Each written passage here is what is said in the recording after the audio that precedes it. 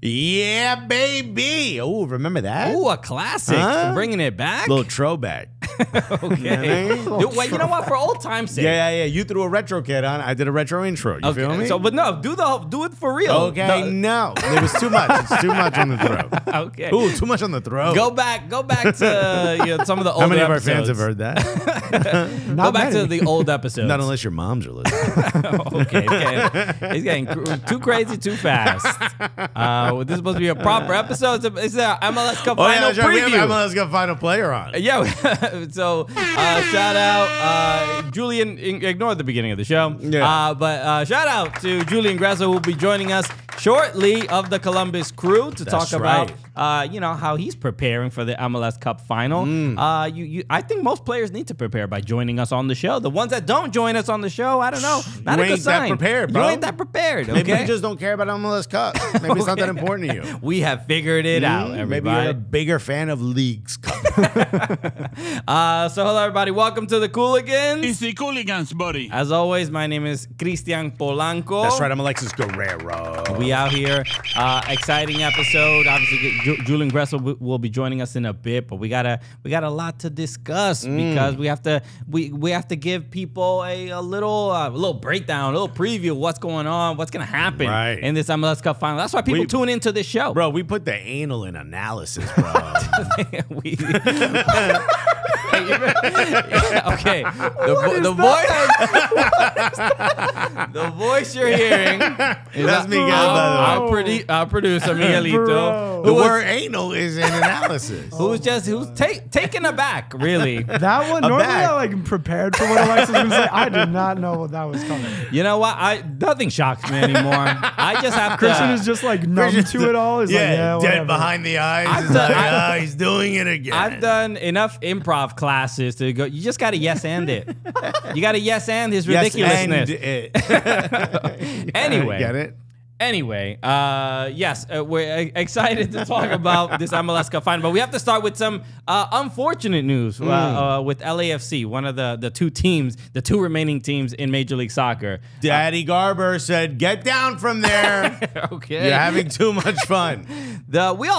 We spoke about it the other day. I was there. The flares. You were in the smoke. I was in the smoke. You got all the smoke. Shout out to all the smoke joining. Steven Jackson, Matt Barnes joining us. They saw that the Cooligans joined Metal Media. How much fun we were having. And they were like, yo, we got to get on board, bro. They said, did he say put anal in analysis?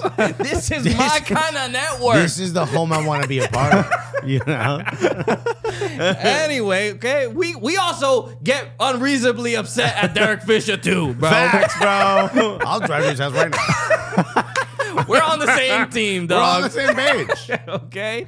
Anyway, LAFC, they got a fine. This is of sanctions, really. Dude, $100K.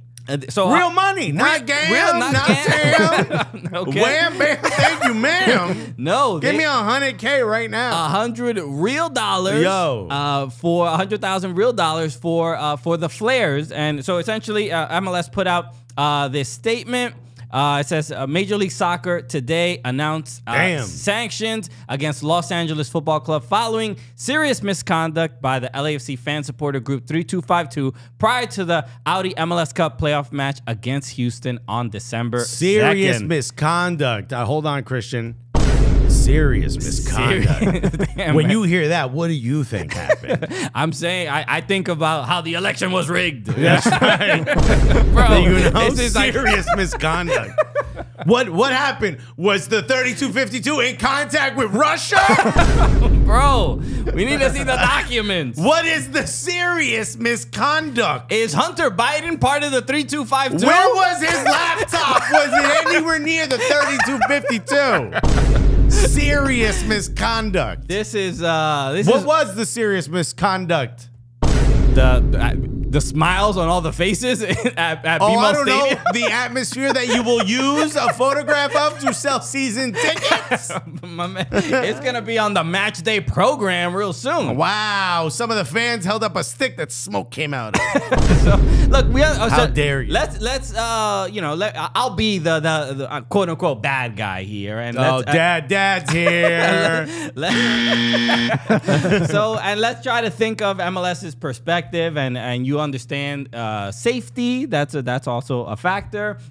Maybe it's more of a factor of like they don't want to get sued if something happens, something along those lines. I don't know, but when you see a $100,000 fine for LAFC, obviously that puts so much pressure on the club to be like, all right, guys, that's it. We had kind of our fun, but I think this is the end of it. But the thing that's frustrating is that this isn't the first time that either the 3252 or even other clubs have used smoke. So I don't understand why this fine seems so excessive. $100,000 to be like, all right, that's it. Not happening again. Do not ever even think about doing this again. It's trying to send a message. So I don't know where that sort of aggression and aggressiveness is coming from Major League Soccer. I also just think it's like, it's Herb mentality. Herb mentality, right? bro. Hall monitors. Yeah, yo, facts. It's a little dusty. It makes you look dusty. Wait, did you say Herb or Herb? Herb. H-E-R-B. Okay, I'm familiar with Herb, but it's herd mentality. That's why I said Herb mentality. I thought that was a classic. It was a play on words, bro. Sorry, I forget you guys are comedians. I feel like you're over-analyzing what I'm saying. You're really not. I'm not fitting into this. This is what I can't do on the morning show. I feel like this is the wrong response. You know what I mean? I don't know from watching it, other than the 3-minute delay. Oh my God, 3 minutes. What are we possibly going to do besides run 18 more commercials for Apple, for the Apple Plus subscription package, Apple TV Plus. Outside of the 3-minute delay, which really, again, we don't have broadcasters, so I don't think that's that big of an issue. Right, it's your network. You own the whole thing. Well, no, I mean the game was also broadcast on Fox, so it's yeah. not, But what 3 minutes delay is nothing. They tell you the game starts at 8. It really starts at like 8:17. Whatever, but it's you can chalk it up to stoppage time, right? It's not that big a deal. That's what I mean. Yeah, There's already kind of a little bit of a wiggle room in there. Wiggle room. Great name for a nightclub. I just thought of I've it. danced there. Yeah. How about Giggle Room, Comedy Club? Right now, all right, now we're brainstorming. Forget the whole soccer thing. Let's forget go the to podcast. What are we doing? I was like, we need to do a quarterly analysis, and then like Alexis, you have to stop. We're business people. Well, how about the Rob Riggle Room, the comedy club owned by Rob Riggle? Just trying to have a good bit. It was a good time. bit. Wasn't a bad bit. I'm trying to get away from the anal stuff. Just trying to be cute. All right. You've heard that before. That's like someone's last post on OnlyFans. I'm trying to get away from the anal stuff. I just want to be cute.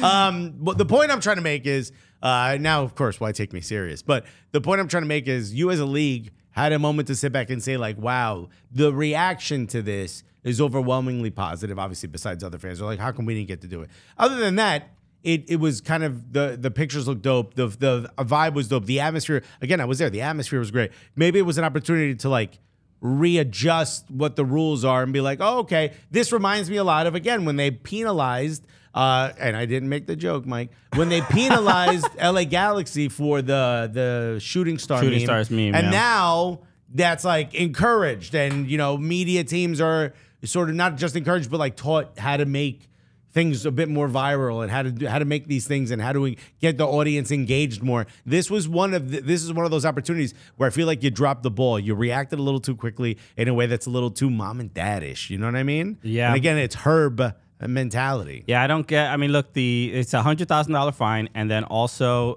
some of the specifics to the sanctions are that LAFC will be subject to league oversight related to security and supporter management processes. For the 2024 season, 3252 will have all supporter privileges indefinitely suspended pending the completion of MLS and LAFC's comprehensive review. Supporter privileges for 3252 attending MLS Cup this Saturday will also be restricted. And it is just the complete like lockdown of just oversight We're gonna hold your hand through everything. We're gonna make sure that you're not doing anything wrong. This also feels a little bit of like this investigation or whatever. Feels a little bit like trying to get people to rat on other people, like other supporters. I'm like, oh, that's already like mad corny.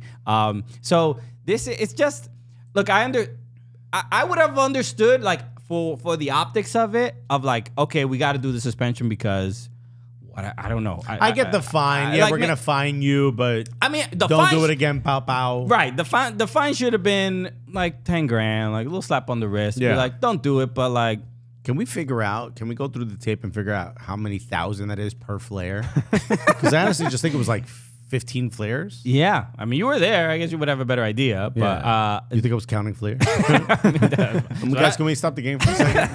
That's what I do for fun because I'm neurodivergent, bro. Everybody hold up the flares a little higher. No, it's it just seems. Look, again, it seems so excessive, and I don't know like what the direction is because look, we watch Bundesliga matches. We watch, Team Turkey Champions League. Mike, can you Google soccer flare safety concern?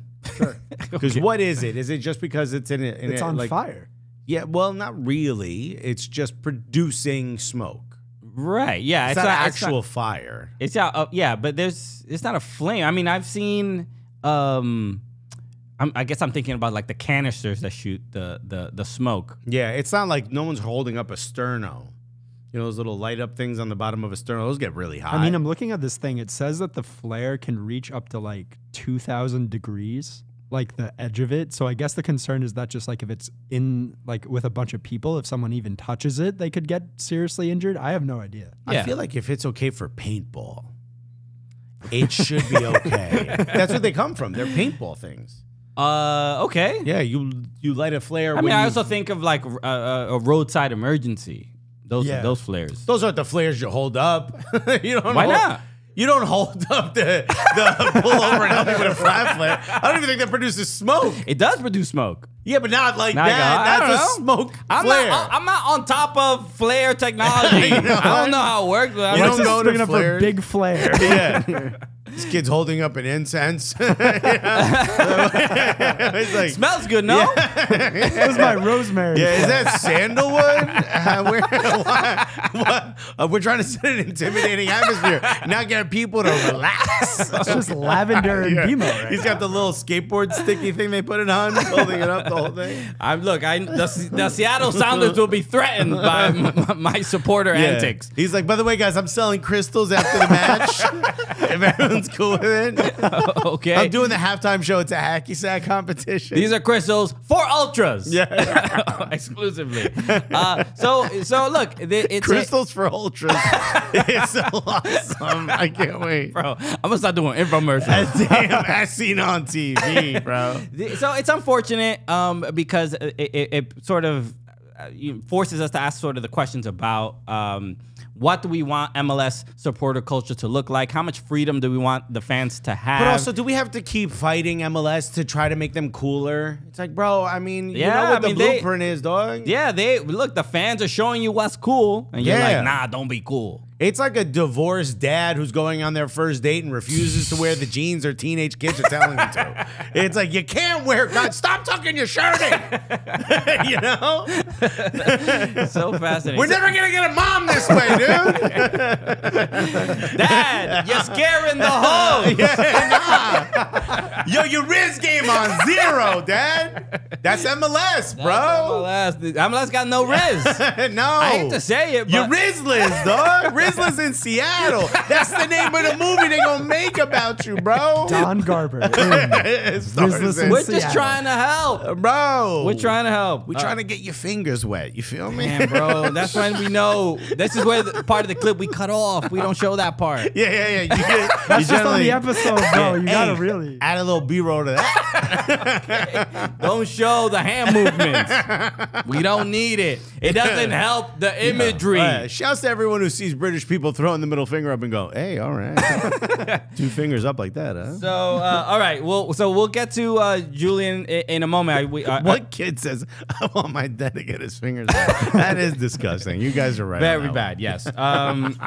Let's just real quick before we chat with Julian Gressel of the Columbus Crew. Let's do something to cleanse the palate. Yeah. Let's talk some Premier League real quick because there were some wild results. Mainly, Manchester City. We're used to just seeing them absolutely dominate the Premier League, just dominate Europe. We're used to them only giving up the ball after they've scored. That's the only time the other team gets a carry. It's back to the center circle. We'll let you have it after we put it behind your goalkeeper. You carry it, but then give it back to us as soon as the whistle blows. But Manchester City are falling off, bro. I don't know what's going on because they just lost. Obviously they drew to Tottenham over the weekend, and then they played midweek against Aston Villa, which in these midweek matches, only 3-4 days off. You can understand, like they're not gonna, may not dominate, but but it's City. And then when it comes to who they have on the bench and the depth, you're not particularly worried. But Manchester City against Aston Villa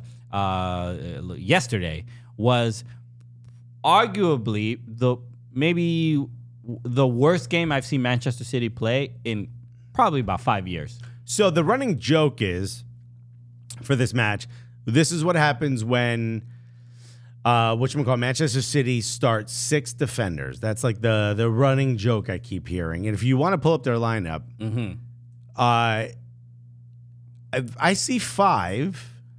So yeah, obviously their back line is 3. Gavardio, yes, and Kyle Walker. In front of them, in midfield, remember we were giving him so much credit, Pep Guardiola. It's like, bro, he makes John Stones run in as a center back, and he's just as good a midfielder. Well, he started him in the midfield, and then he put a Kanji in there. I guess Rico Lewis would be your other defender? They're counting Rico Lewis as a defender. This did not work. It did not work at all. John Stones also looked bad, right? He made a couple mistakes, lost the ball in kind of bad areas. So this is the Trent Alexander conundrum, okay? Trent Alexander is a okay defender, but an amazing midfielder. Right. When he starts as a defender and then runs in the midfield and everyone's like, wait, who's supposed to cover him up here? Because now you have space. But when you already, it's like, when someone's like, bro, you so funny, you should be a comedian. Hey, I'm the funny one. I should be a comedian. Go ahead, get on stage. Do it. Let's see how that works. Now you're alone. You got the microphone. All spotlights on you. Not so easy anymore, is it there? Funny guy by the copy machine. Right? That's the conundrum. John Stones, hilarious on that back line. Oh, man. Sometimes he runs up. He says the wildest things at lunch. But then he stepped up to the plate, got on stage at the midfield, and it was like, skirt. Whoa. Well, you suck. I wonder why. I mean, I don't know if Stones has been dealing with any injuries. He hasn't played that much this season. As far as the center back pairings or whatever the rotation is, it's usually Akanji, Nathan Ake was severely missed in this game. Yeah. Diaz and Gavardio are the other two. So I feel like John Stones doesn't even really have a spot left. He's like kind of he's a little bit kind of odd man out. Meanwhile, this guy was super essential in the Champions League. Yeah. Without a doubt. And also, former Everton legend, John Stones. That's what I think everyone remembers him for. Not going to remember him for the treble. They will remember him for his time at Everton. I saw him play in Istanbul, and the whole time I'm like, man, he was good at Everton. Okay. We should stop the game and talk about this. But I want to give you a little tidbit here, a little nugget. Go for it. Aston Villa had 20 more shots than Man City in the win last night, which is crazy. Right? 22, City 2. That's the most that a Pep Guardiola team have been outshot by in a match in the Big 5 European leagues. I'm pretty sure that's as manager and player. 535 games straight. Not been outshot by 20 goals. And I think the time he did was when he played for Dorados in Mexico. I honestly do believe that's when the last one was. Aston Villa have won 10 of the last 15 in the Premier League this season. Their most victories at this stage of a league campaign since 1980-1981 season when they won their title. Bro, this is first of all, Unai Emery is doing an incredible job. Absolutely incredible job. They are amazing at home. They've won 15 straight at home. That's the last time they lost at home, Arsenal. Who do they play next? Arsenal. Time to start that clock again, boys. Okay. I mean, when you look at the shot map for. If this was in black and white, you'd assume it was in reverse, no? I don't know. Was Aston Villa almost relegated like 2 seasons ago?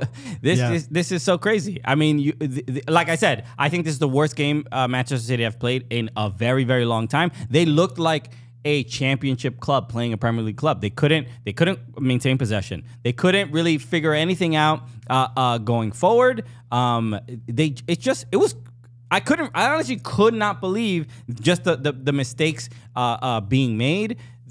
I thought the changes, the subs were crazy. I'm like, these are regens. I've never heard these mans before, bro. I think it was look, because of the WA game they had against Tottenham. You could imagine maybe there's a fatigue issue. That's my first thought. I'm like, I couldn't figure out why they just looked so uncoordinated. Uncoordinated is great, like lacking ideas. They were unsure. I mean, also, what's my guy's name again? McGinn. This guy, John McGinn. Wow. I thought that was team of the season, McGinn. I think that's who came out the locker room. That was McMessy, bro. Bro, facts, bro. My man, I know he's good. He's good on the ball, but Cristiano Ronaldo came out on that left wing, bro. McGinn, I love the way he plays. He has a very unorthodox style of dribbling. He kind of like when he has the ball, and he uses that cake. He uses the cake. He uses the cake to get the players. The shoulders. 100%. But he does a thing. There's something when is Aaron McGinn? What's his first name? John. No, John McGinn. John. When he has the ball, he does a little bit of a thing of like he looks like a paranoid. Like he looks like Gollum from. He hunches. He hunches. He's like, yeah. No, this ball is mine. Goblin mode. He goes goblin mode. This ball is mine. Nobody's touching this ball. Like whatever. He gets like. There's just something where people cannot figure out why he does the scared cat thing with his back. You know what I mean? Like yeah. Yeah. Dude, it's just like it's fascinating, but he's like such a technical dribbler in small spaces, but with the hunch, and he's just like he also like is not that fast, but he's like wily. Yeah. You know what I mean? Like he gets out of there's like 3 defenders. You know those cartoons where like everyone fights and the guy who started the fight just crawls out of the smoke, but the smoke is still going. That's what happens to him, bro. He's just he's 3 Manchester City players are hacking at each other, and McGinn's not even there anymore. He's like, I don't know what they're doing over there. I know. You watching it? I'm passing it to Leon Bailey. I'd be embarrassed. And Leon Bailey dialed the clock back, bro. Dude, I mean, look, there was you look like M.R. out there. 2 reggae legends. Yo, shout, yo. Bailey says, yo, play the rhythm, bro. Because even Bailey, there were a couple moments in the game where I'm like, yo, dude, this time to pass. You should pass this one. Well, look, he's very selfish. Even on his goal, I'm like, you know he ain't going to pass this. Right. Hey, the deflection certainly helped, but it was still on frame, so that should have counted as a goal, right? It did. It was his goal. Ollie Watkins also doing a good job of agitating Manchester City players, getting under their skin. Douglas Luiz was doing the same thing. Bro, I watched this game. If Douglas Luiz had a finished product, if he could actually score, oh my God. I know he's like on the list for Arsenal. Arsenal are rumored to be very hot on the trail for Douglas Luiz. This guy looks like a baller. I mean, he in those moments where everyone else is playing up to his level, really, I mean, it's absolutely incredible. He reminded me, the whole team really, but there were moments, who's the dude? Kamara looked good. Yep. Who's the other dude? Yuri Tielemans. Yo, Tielemans. Oh my God. This dude, I was like, bro, he doesn't get that many starts either, right? I don't think the beginning of this. He hasn't been playing that much. He has been balling out though. I was shocked because you know, like the home crowd sometimes can carry momentum. The one team, I'm an Arsenal supporter, but still the one team you would pick to be like, you could diffuse a spirited home crowd that's willing their team to play better is Manchester City, and they could not. Villa Park is an absolute fortress. Well, when you look at the I was also kind of confused about the subs because I didn't know. Because you never heard of Oscar Bob? No one's ever heard of Oscar Bob. Is just definitely like, it's 2 guys. But Mateus Nunes and Mateo Kovacic. And then but you wonder, I'm like, why didn't Grealish play? And I was like, oh, he had the suspension. He has the suspension. Rodri didn't play. He has this. I think that was the third. And then Jeremy Doku. I was also wondering like why didn't? Yeah, he was dealing with an injury. So and De Bruyne is I think just started training if I'm not mistaken. So when you look at the players on the bench, I'm like, Pep only made 3 subs, and it's like nobody else was gonna make a difference in this game. Just no. But I will say, bro, Calvin Phillips still can't get minutes. Yeah, man. Yeah. What a shame. Yeah, they have to put 42 defenders before they're going to put Calvin Phillips in the game. It's crazy. They're like, yo, Calvin, do me a favor. Sit down. Listen, we got one of the grounds crew guys. Now, I just don't want, he's his first time. I don't want you getting in his way. Don't be offended. My man, he's put in the work. Wow. You're upset? Wow, we'll let his family know, Calvin. So that's kind of a wild scenario, and I don't think we've seen that in a while with Manchester City, where I just mentioned their depth. I mean, like it's just nobody could have changed this game at all, no. and they. But that's really it. They were played off the pitch. They could not. So unfortunate, but now we're in a weird spot where Manchester City is like dropping all these points. Everybody, Arsenal, confident, but then it's like, all right. Don't scroll up. Hold on. Don't scroll up. I want you to guess how many points. Remember how bad a season Manchester United is having? Yes. How many points away from City do you think they are right now? Oh, I think they're only 1 point or 2 points. 3 points. 3 points. Okay. Yeah, that's crazy. Yeah. Well, I think somebody was making that point on Twitter. They're basically saying like Man United and Tottenham are Tottenham points, but Man United are having. It's like the club is finished and having a terrible season, and Tottenham like what a wonderful story, what a great club. They're back and forth, and it's like they're tied on points. Yeah. So so it's just kind of wild where now it feels like Manchester City is not going to be the threat at the end of the season. It might end up being Arsenal or Liverpool. I was going to say, they've got you right where they want you right now. But as soon as those charges dropped last season, they went undefeated. Yeah. Interesting. Maybe this is all like, head games by Pep Guardiola to create a little bit of an underdog story. Adversity. Yeah. He's like, you know what I'll do? I'll start 8 defenders, see what happens. Bro. Guess what? John Stones, you're in goal. Best of luck. There's a lot of defenders on there, bro. It's kind of wild. Was this the worst uniform matchup, though, in the history of the Premier League? Bro, I couldn't stand it. Oh, because of the swap? Why was City wearing red and white? They're wearing the burgundy. The burgundy and cream. I guess they can't wear their home kit. Because, the home kit matches. Aston Villa has blue on it. But just wear white shorts. I turned on the game. I was like, who is who? Like, I literally did not know. It was frustrating. Like, when that happens on, like, one of those, like, whatever, in FIFA, when you're playing someone else on the internet and it starts, you just both rage quit. You're like, there has to be some alternative. I don't understand why the shorts match the shirts for Aston Villa. No, it was frustrating. It was bad. You know what? I've never figured out how they did this. Well, I used to play a lot FIFA, and I would play Palmeiras, who just won the Brazilian league, by the way. At halftime, they'd switch shirts. They'd get a different shirt. In FIFA or in real life? In FIFA. What? At halftime, they would change their shirts. Does anybody can anybody corroborate that? I play a lot of FIFA. Never heard of this ever. I could not figure. I googled it. I don't know how they did it. I don't know how they did it. But only Palmeiras. Every time I played them, they would swap shirts. They would change their shirts at halftime. I think it was just to make you mad, bro. It worked. Congratulations, EAFC. Is it still in there? I hope you fix that glitch, because that seems like a problem. All right.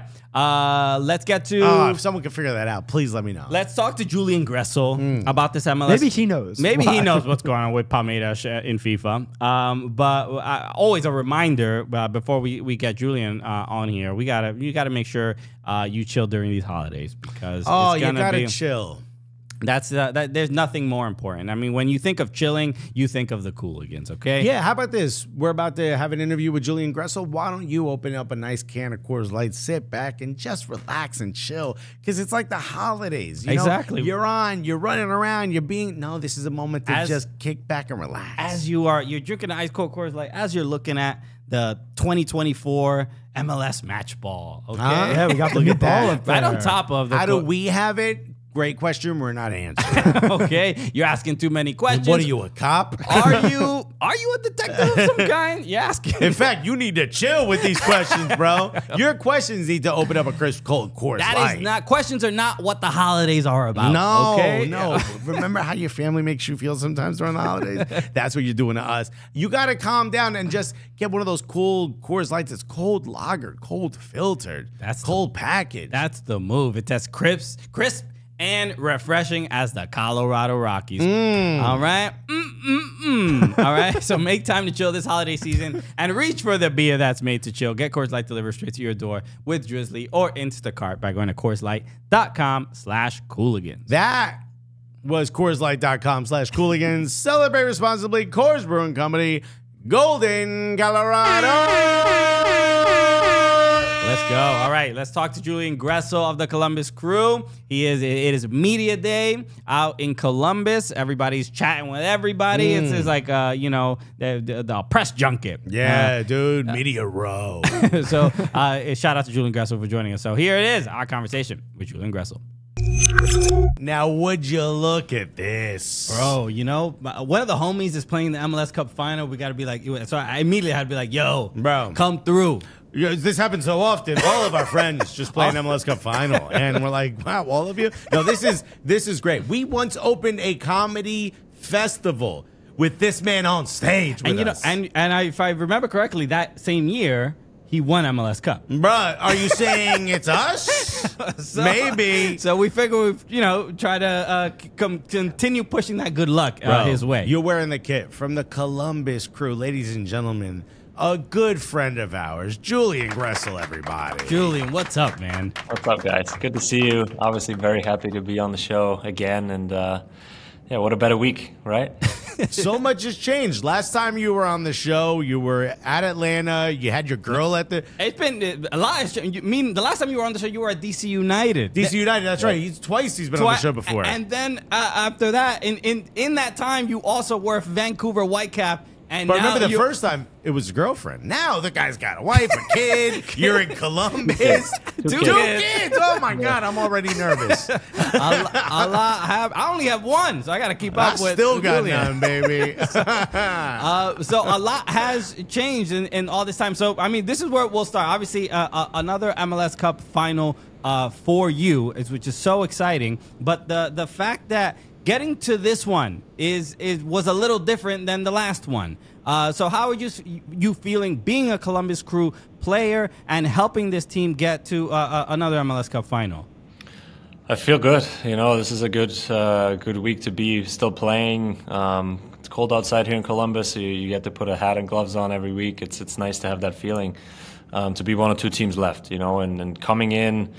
Obviously, I joined the club mid-season. It's never easy to just step into a team like that mid-year, especially a good team that was already a good team. And this was the goal. This was what I envisioned. This was what we tried to do, to be playing now and for me to be able to help the team. And not just in the past week or in the past game, but also throughout the last couple months is exactly what we intended to do, what I intended to do. So, it's just a special feeling, and obviously I'm very excited for this weekend. I'm curious, getting to this MLS Cup Final, being a player that arrives mid-season, and then also being a player that has, we've known you for a while. We know you speak pretty publicly about MLS and how trades work and how unexpected they can be sometimes. Having to uproot your family, but you're a veteran of this league now, and getting to a club, arriving at a club mid-season, but you're also bringing that veteran experience and MLS Cup experience. Is that a little bit different than just kind of any old player that arrives at a club? Yeah, I mean, I've been through it, right? So I've even mid-season trade. I think the past year I was part of that one, or during the season I got traded as well. So I knew what it kind of entails, right? Of how much it is on the family, how much it is on you personally, trying to jump into a new team, new club, get up to speed or try and get up to speed really quickly. And yeah, I've been through a lot. I've been through a lot of my career. That also means that I'm getting older. But no, it's something that Yeah, we talked to some young guys this week, leading up to the big games in the playoffs.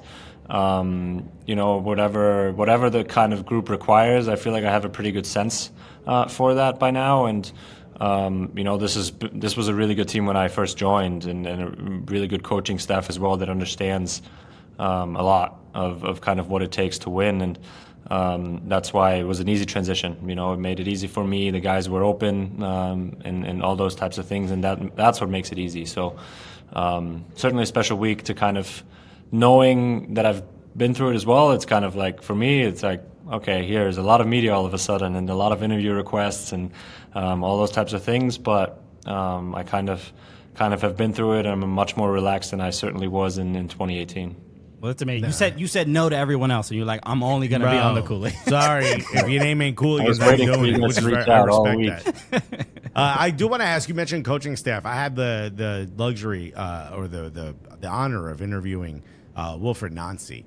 And what I got from that is that he is so warm and soft-spoken that I felt like he was talking directly to me the whole time. And I was like, dude, are you my dad now? Is that how this works? Talk to me about what it's like to be coached by him, especially when you're coming in half the season. Obviously a big adjustment. You've had a couple different managers. What's it like? How does he react when you do something unexpected, i.e. not what he wanted? And how is he directing you into the MLS Cup? Is he detailed, like every single detail? Is he just let you be free? Is he arm around the shoulder kind of? What exactly does he do? Like, talk to me a little more about Wilfried Nancy. I think he's a little bit of everything, to be honest with you. He has a very good sense for the emotional side of a player, how different players might feel in different situations, how the team needs, what the team needs. I think he has a very good understanding of the whole picture. That, this is a very special week for all of us. We have a ton of ticket requests, families flying in from all over the world. We have a lot of international players and it's special, and he doesn't shy away from that. He doesn't shut us off in a sense where now we have to go in hotels and all those things where he no guys, embrace it. You deserve it. You're champions of the Eastern Conference. With what you've achieved, you deserve to have that type of attention and that type of love from all your loved ones. And these people support you throughout the whole year, for example, and so embrace it. But at the same time, you guys are adults, and I trust that you're still going to get ready for the game and be up for it. But in terms of training this week, it's been similar to all the other weeks. Nothing too special in terms of preparation. Yeah, a little bit more detail oriented, but that's normal. I think it's a big game, so you want to have a little bit more of that stuff in terms of tactics and tendencies from the other team and all those types of things. But again, he has a very good feel for what each individual player needs, what the team needs, and of understanding the situation, understanding the circumstances, but at the same time enjoying the moment. And Wilfried's been, he's surprised me a lot when I first came here. I didn't know much, obviously, about him, but he's been a very, a coach that I've learned a ton from on the field, but also off the field, of how compassionate and how caring he is on a human level. You know how you're German, right? You know how everything Germans say sound like you're getting yelled at, right? He's French. Everything he says sounds like smooth. You know what I mean? Is this guy a jazz French musician? English accent is amazing. I love that too. Yeah. It's so good. It just the words glide out of his mouth. I mean, there is a sense that he has a lot of faith and trust in his players. I mean, we saw in the game against Cincinnati, in that Hellas-Real derby, where you guys are down 2-0.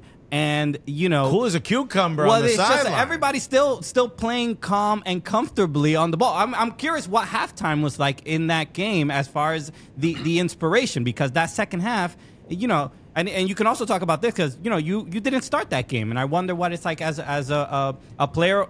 Every player wants to start in matches and be a big influence in the game, but you were a big influence in the game in that second half coming off the bench. I appreciate that. But it was a halftime he was pretty calm, to be honest with you, because he knew that we were the better team, playing better soccer, had more chances, were close to scoring. That's what he said, that he felt like we were close to scoring and that we should just continue. And then that we, had a couple moments that they took advantage of. One was a set piece. The other one was, I think, a turnover and a counterattack. And, then you find yourself 2-0 down. But at the same time, we knew that, or he said that if we can get the first goal, by the way we were playing, that we're going to get other chances and we're going to continue to keep getting opportunities. So just believe in that and trust kind of the process of the game and say that, and he said that it's a long game at the end of the day. And it was, And, in terms of a mindset, for me, coming off the bench, obviously, things aren't going the right way. You think that when you come in, or you're hoping that you can come in and make an impact. So you just try and see of where you can have that impact and what you can do to help the team when you do get a chance to step on the field. And that's something that obviously worked in the Eastern Conference Final there, where me and Chris were able to come in and kind of change the game a little bit and help us get to an MLS Cup Final. And that's obviously a very, very good feeling of kind of overcoming the disappointment of not playing at first and then still being able to make an impact. I think that kind of speaks to the group that we have, where even Kevin Molino comes in with 10 minutes left and has an amazing assist or secondary assist to the last goal. Those types of things you need in order to win MLS Cup, and that's why we're in this position, because of the contribution from everybody. In that second half, after that first goal, obviously it was an own goal, but it was the pass. You started that sort of. Did you guys smell blood in the water? What was going on? Because there was such an aggression and urgency playing away from home, playing at TQL, playing in a derby, but it seemed like the stamina ran out of the Cincinnati players, and Columbus stole that and took the energy that should have been provided by playing at home, because it was kind of remarkable to see just a tale of sort of two halves. Yeah, no, I think we definitely sensed that. We definitely sensed that they were getting maybe a bit more tired, and they didn't have the energy that we had. And I think we were on top of the game almost the whole game. And when you kind of continue to attack, and then when you finally find the breakthrough, you're like, all right, let's, we just got to keep believing and keep continuing with what we were doing. And, that came in the 72nd or something minute. Yeah. It could have come in the 48th, and we would have still continued to play our way. And that's, I think, what I have to give the guys credit to, of continuing to push and not giving up. There were some heads down at halftime, I'm not going to lie. There were some disappointments. There's some guys that were like, oh man, this could be it, and but at the same time, you find a way. Guys stepped up again to find a way to push through adversity like that is not easy to do, especially away from home without the real support of the whole stadium. And but it's definitely just something that we pride ourselves in, to continue and push through difficult moments but to still play the way we know how to play. And that's, I think, something that showed, especially in that second half, where once we got the first one, we definitely smelled blood in the water, and we're like, all right, we can get the second one. And once we scored the second one, to be honest with you, I thought we were going to score a third time in normal time. But it took a little bit longer. But ultimately, we got there, and now we're in this position. It's incredible. In fact, I'm watching how you guys sort of just continue to run and run and run, and you would not run out of energy. While obviously Cincinnati was starting to get gassed. I'm thinking, how does this team prepare? What is it that you do? Do you do the same thing? Is it the same meal before every game? Are you like chicken and rice and Brussels sprouts or something? Or is it schnitzel? What do you do? And MLS Cup, what do you do different? Well, you try not to do too much different, to be honest.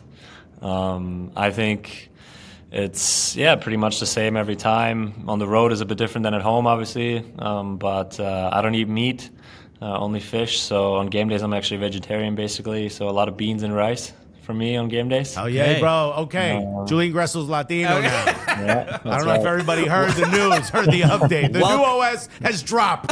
Okay. Welcome aboard. Okay, Julian. Julian Gressel. Hey, Gressel. Okay, no, beans and rice. We got to get you on mofongo. I would love Not before a game, by the way. It's going to destroy I would love you. to have a traditional Dominican dish with Julian Gressel. A little mango? That when you are in New York, Julian, it's a date. We're going out to a Dominican restaurant. All fried We can do plantains, another live baby. show. And we can do Yes, another we live got to show. do another live show. Happy to. The All right. live show is just you eating arroz con gandules, bro. It's just a Julian Gressel mukbang. Yeah. Just watch We're going to have a bunch of Latinas standing around. You go, mira lo está comiendo todo. The MLS Cup Final against LAFC.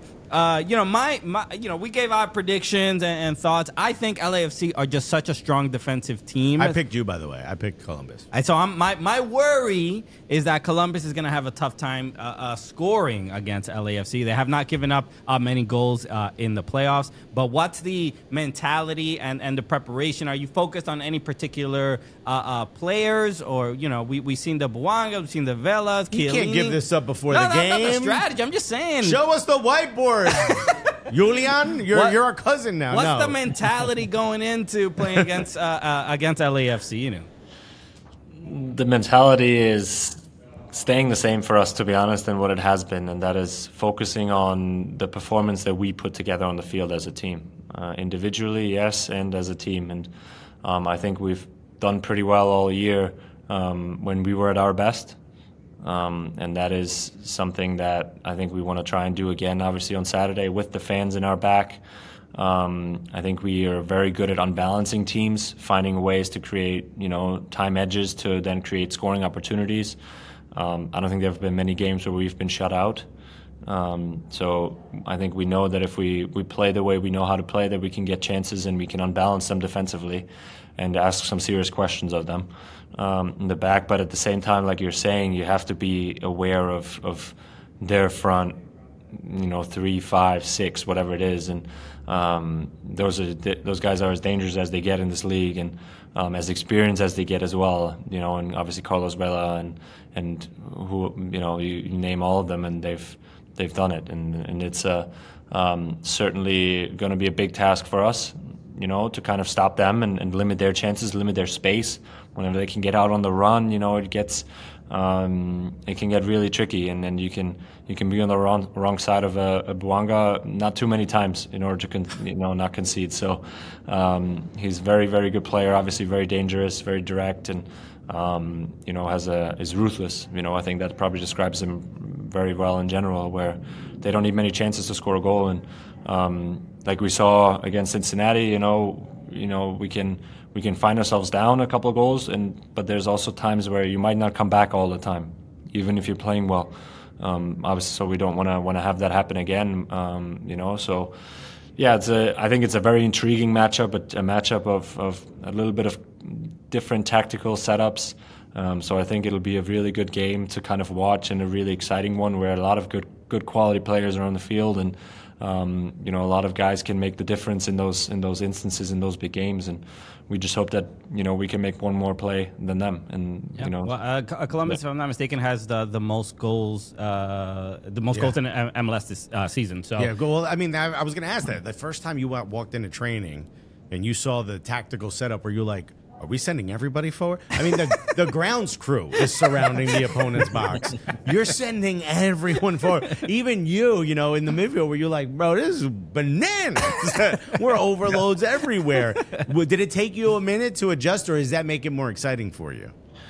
It makes it exciting, but if you actually go into kind of the details of it a little bit, you kind of see of how balanced it still is. I think we see defending in a way where you also defend while having the ball.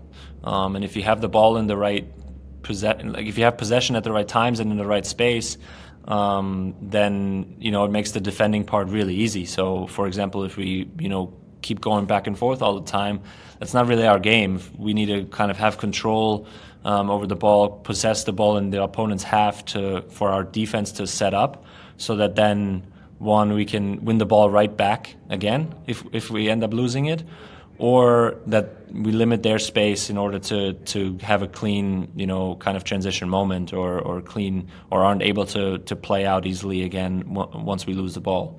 So there's still, there's still a balance to this all, and it's not just go and attack and have fun, do whatever you want. Right. It's not. Wilfried Nancy's he's not irresponsible. No. But this is what I'm saying. Julio Gressel said it. He said, you got to defend while having the ball. This is what I tell my wife. Hey, just because I'm taking a nap doesn't mean I'm not thinking about the stuff I'm supposed to do. Okay. You know what I mean? Doesn't mean I'm not thinking about the romantic date we're about to have in about 3-4 weeks. I'm preparing. I'm defending while attacking. Well put. We have a couple quick questions from fans, and I'll get to that in a second. I just want to mention this because it must be, and we've seen this throughout your entire career, and we've never really spoken about this specifically, but you are a phenomenal passer. Right, and this is something I think is a big reason why you are part of the U.S. men's national team now. Which again, congrats. That's been awesome to see. But you are just such a remarkable passer and can pick out people anywhere in the box. What is this part of the game where did this exactly sort of come from, and the inspiration to be this type of player, to be so good at this? Because as soon as you came into the game against Cincinnati, there was just something different. As soon as the ball was at your feet and you were sending balls into the box, it was like, okay, something's about to happen. Yeah, no, I appreciate it. Thanks for all the kind words. It's something that kind of just developed over the years in Atlanta, I think. And when I started playing as a right wing back, obviously I played under Tata Martino. I had a lot of freedom there with strikers like Joseph and Miguel Almiron to kind of play together with and off of. And, the attention was so much on them where every time I had a little bit of space, then I was able to pick out a pass quite easily. And these guys make great runs, and I was able to, kind of deliver the right ball at the right time. And passing is probably, and picking out the right players is probably one of the strongest things in my game. And that's just something that you also have to work on, and then I did the work. I tried to, work on different scenarios, different movements, different types of crosses, different types of passes into the final third and all those things. Nothing just comes from nothing. You're not just going to get thrown in front of TV and be good. You have to work like you guys did, and then you work your way in there. That's not good advice for me. But you did the work too. So, it's things like that. We're the definition of failing upwards, Julian. I just outlasted you guys got to give yourself more credit than that. Come on. Build because everyone else fell apart. Amazing. No, it's been awesome to see that, and then doing that wearing a U.S. shirt has been dope as well. But we have some questions from Gully Squad. Which is our supporters group. I know Columbus has the Nordex, but we got some love here. This is from someone you may remember. From the old Z Soccer Pod, Douglas Reyes Cerrone has a question. He says he's your old producer. He says, how are you helping other Columbus players in the locker room prep for the game as one of the few in there who's already played in an MLS Cup Final before? I honestly try and keep them relaxed about it all mostly. Some guys have come up to me, asked me about LAFC because I've played obviously against them a couple times already with Vancouver this year. Some guys, you can sense that it's a special week for them, so you just try and, not make it bigger than it is.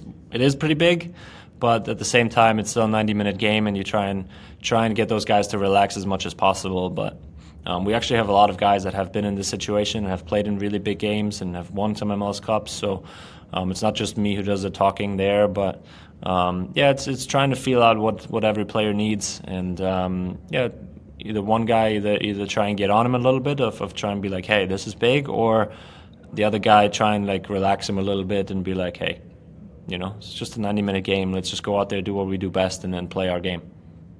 Nice. This question is from Robin Zaghini. She's obviously a big Atlanta fan. She wants to know, do you miss us in Atlanta? And of course, I think you do. But I want you to expand on that a little bit. And you mentioned Miguel Almiron and Joseph Martinez. What do you think you took from their game that you watched in training, that you saw them develop? Because obviously, especially Miguel Almiron continuing to have a stellar career. What do you think you took from them and that you saw in training?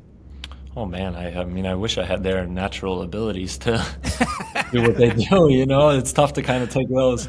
But yeah, no, it was honestly, for Miggy, it was his work ethic and his kind of relentlessness off the field as well, where there would be times where I would walk into the facility and he'd be in the gym already working. and I'm just walking in, you know, and to see that from probably your best player at that time was amazing to see, and kind of how he wanted that success that he has now in the Champions League and in England. You know, how bad he wanted that, and that drive was always there for him. And for Joseph, it was probably his emotional leadership, the way he was so high demanding from all the guys, but at the same time so like loving and caring. But he would, you know, every time he would step on the field, it would be a different type of person, and to have that kind of drive and to have that kind of just emotional leadership out there. Every time we didn't have him on the field, for example, if he was hurt or suspended or whatever, there was a difference in our team, and you could sense that and you could feel that, and we were always a little bit flat. So he kind of raised the level for everybody, and I think to have that was super important, and I try to take some from that away and try and be like that at times, and you know, not stepping out of my skin obviously at the end of the day, but still, you know, taking those types of things away. And of course I miss Atlanta. It was an amazing time, and you know, I look back at all those memories that I have there with very fond eyes, and always put the smile on my face going back, thinking back, and all that. So hi, Robin. Right. Nice. I also have a feeling that's where the rice, the arroz con frijoles came from. Maybe some of the time with Miggy and Joseph. You know what I mean? Well, I would have guessed it might have been like Joseph Martinez's like squat workout routine, because my man could jump over there. My man could jump higher than almost anybody in MLS. So it's a nice person to send passes to, you know, inside the box. This is the last question. This is from MJ Lee.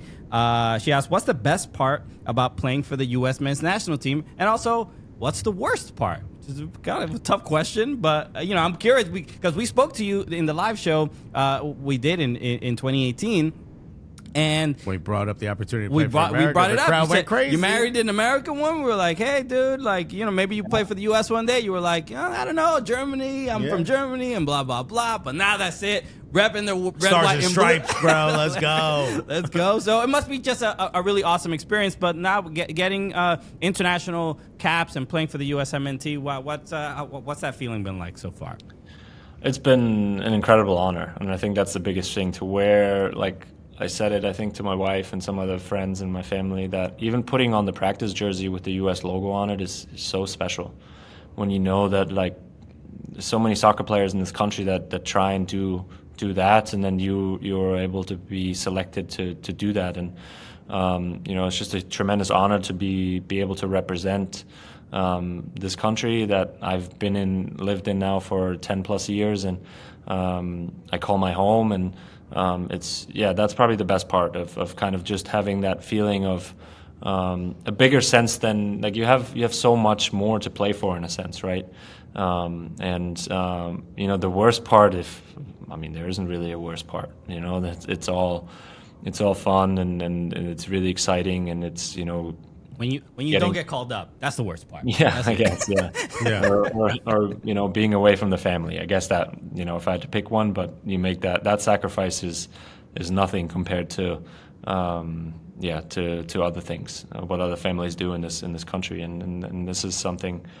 Being able to represent the U.S. and playing for the U.S. men's national team is a huge thing for me, and makes me really proud of kind of what I've done in this career, and how far I've taken this thing, to be honest with you. It's amazing, dude. It's beautiful to watch. I'm incredibly proud of you. Happy for you. Dude, best of luck this Saturday. MLS Cup Final, 4 p.m. Eastern time. Can't wait to watch. Columbus Crew against LAFC is going to be super, super cool. Julian Gressel, seriously. Julio Gressel. we are friends. We are fans of you. And just seriously, best of luck this weekend, bro. Always rooting for you. Appreciate it. Thanks, guys. All right. Take care, brother.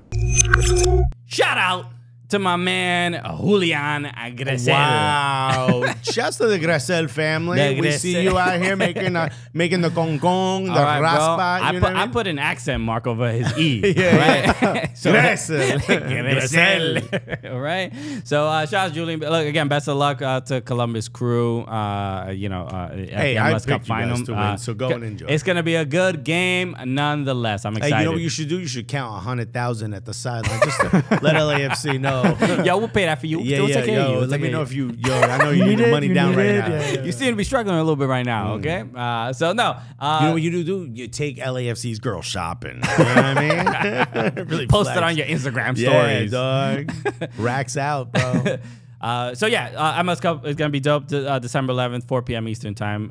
So make sure to watch that. All right, we got to get to your favorite segment, everybody's favorite segment, Type 5. Hey. Type 5. We are back. I haven't done it the past few weeks. Type 5 took a little break. we had some interviews. Because we were off for Thanksgiving, and then we did the trivia challenge last week. That's right. That's So we're back with a Type 5. So we got 5 new topics just for everyone who doesn't know. 1 minute on each topic, gonna ring the bell, and then you react with some jokes. Let's go. All right, so we got the first 5 for today. Number 1, Santos has been relegated from the Brazilian Serie A.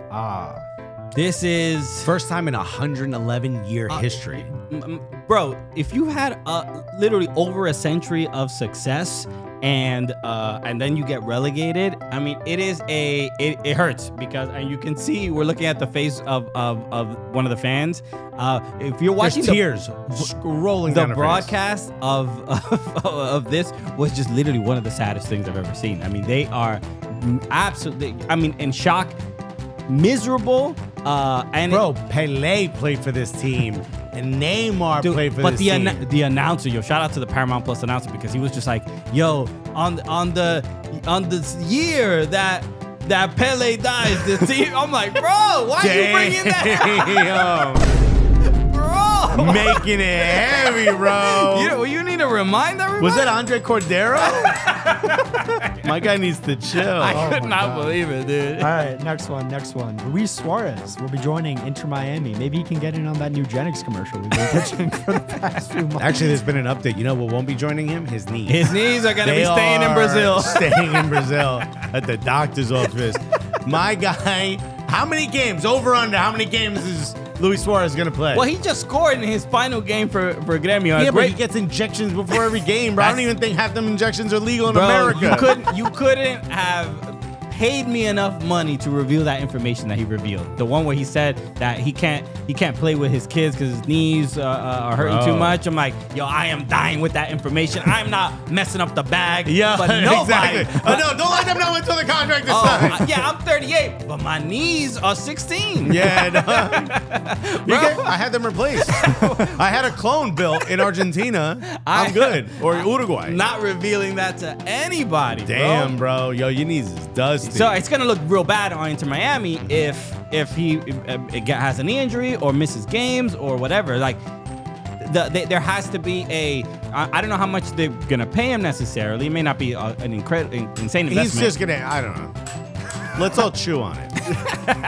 You got a few months to think about it. All right. Frank Lampard or Dean Smith have both been rumored to take the Charlotte FC job. We got more British people coming over to MLS, guys. Bro.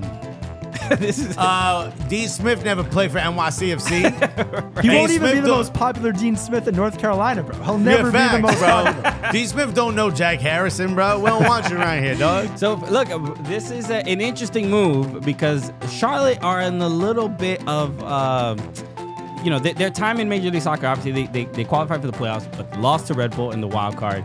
But then even just making the wild card, I'm like, oh, that's not that great. Like, you're not. There's nothing to flex about. What we did the math. It's like 65% of the league gets in, bro. You ain't doing nothing that So impressive. I'm a little bit worried about Frank Lampard, even if he does get the job. There's also Robin Fraser and Freddie Juarez, assistant at Seattle. They'll are also been but we ain't talking about them. Who would you prefer, Lampard or Dean Smith? Out of those two, I guess we know Lampard a little bit better. Lampard is vibes, bro. The vibes would be better, obviously, coming after leaving Everton and stuff like that. Who's got a better Rolodex? Who's got better contacts in their phone? Ooh. Lampard probably. All right, next one. Trent. Your ass was out in the field, my guy. I don't know what you're doing. He did this on purpose, too. I don't even know. Are we allowed to show? I mean, they show this on the broadcast, but can we show it on YouTube? Yeah, man. Sometimes you got to air it out. You know what I mean? It's just us two dudes next to a man's butt crack right now on YouTube. And nothing wrong with that. Where is it? Is it over here? I look, the fact that they showed this on air is the funny part to me. Yeah. But bro, man, we've all had that, right? It's cold out there. I don't get it, but you know when it's hot, sometimes you got something little. You got a whole biodome back there. I'm pretty sure there's no hot place in England. No, so no. Well, there is one, and we're looking at it. Okay, it's probably warm in there. But I mean, look, it's just Trent, just double cheeked up on a Tuesday afternoon, bro. Just out here. All right, he's Trent Alexander-Arnold. A lot of people think his initials are TAA. It's actually BBL. People don't know that. Okay, I thought you were gonna say ASS. Yeah. Did you know his grandmother dated Sir Alex Ferguson? I did hear that. Yeah, I did not know that. Sir Alex Ferguson was watching this. He's like, damn, the whole family got out of that. Huh? Everybody caked up out there. All right, last one. Christian, you're going to be very excited about this one. Junior Firpo has switched his national allegiance from Spain to the Dominican Republic. Let's go. Vamos. Ojalá que llueva café en el campo. Let's go. Yo. Bro, CONCACAF is where it's at right now, huh? Because this was, we saw this is the tweet from Edgar Moreno, CONCACAF at CONCACAF Edgar on Twitter, and it says FIFA has officially approved Junior Firpo's switch from Spain to Dominican Republic. And then also in this tweet it says, meanwhile, Mariano Diaz is in current talks over accepting a call from the upcoming camp. Let's go. Everybody's coming back. For the Olympics. Dominican Republic qualified for the Olympics, so they were going to be playing in Paris. And now the Dominicanos are like, okay, let's go. We get to a free trip to Paris? Do we all get to go? Okay. Parlez-vous? Que lo que, right? Okay. Que lo vous? Que lo vous? So, de lo moi? Let's go, ding, ding, everybody. ding. Hey, that's a tight 5, folks. Let's go. Shout out to Mark Norman closing out the show. All right. Thank you, everybody, for tuning in. Another hot episode of the Cooligans. Another amazing. Yeah, Cooligans shout out. episode. Enjoy MLS Cup. Unfortunately, we have confirmed we cannot be there. Yeah, we won't be able to be there, but we'll be there in spirit. Yeah. Exactly. Follow along on social media. We're going to be live tweeting, posting on Instagram a bunch. Just follow us this weekend. We got a ton of MLS Cup coverage. Yes, And let's tell them the truth. You guys are our fans. The reason we can't go is MLS has actually restricted our ability to go because they heard we were laughing too hard, which you can't do. You cannot rules do that. are rules. Okay, Don Garber called us directly. Yeah. No, but so MLS Cup. Enjoy. Obviously, all the Columbus fans. I know there's been a lot of issues with tickets and problems. I think a bunch of I don't know if scalpers necessarily bought up a bunch of tickets and of course. fans couldn't buy them. So I think This Columbus. is a step in the right direction for MLS. It was a time where the scalpers didn't even want this. I can't give these away. I got 40. Do you want one? Yeah. Will you take one, please? There's the joke. I broke into the car and left a pair of jet tickets. It's kind of one of those things. But no. So enjoy that, and I hope the Columbus Crew fans have a good time at home, as well as the LAFC fans with whatever restrictions you guys got to deal with. But enjoy. It's going to be a dope final. I will not be there, but I will be in DC at Tom's Watch Bar for a Bundesliga Super Match Day. So that morning there will be on December 9th. If you're in DC, come out to Tom's Watch Bar. You can RSVP. I have the link on Twitter, on Instagram, and stuff like that. Go to this. This is gonna be dope. So I know there's already a couple people even in Gully Squad that are going to be coming through. So if you're in DC and want to watch some Bundesliga in the morning, Tom's Watch Bar, come through. It starts at doors open at 8:30 a.m.